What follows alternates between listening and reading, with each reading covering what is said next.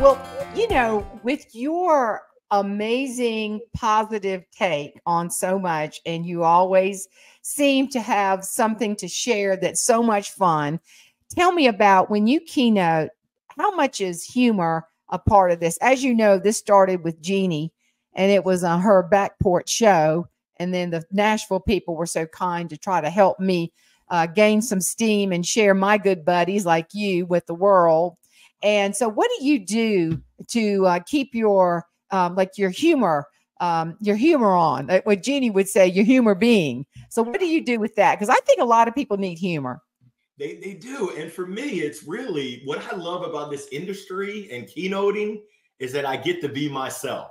The same person that I am with my old baseball teammates who I just got to see, the same person I am with my family. In corporate America, I really had to be buttoned up.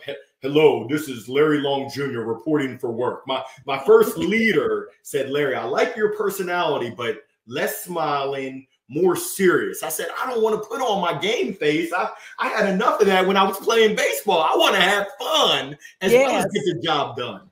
The great thing about speaking and the humor part is I get to be myself. I get to share the good, the great, as well as the bad, those lessons learned, as well as those lessons earned.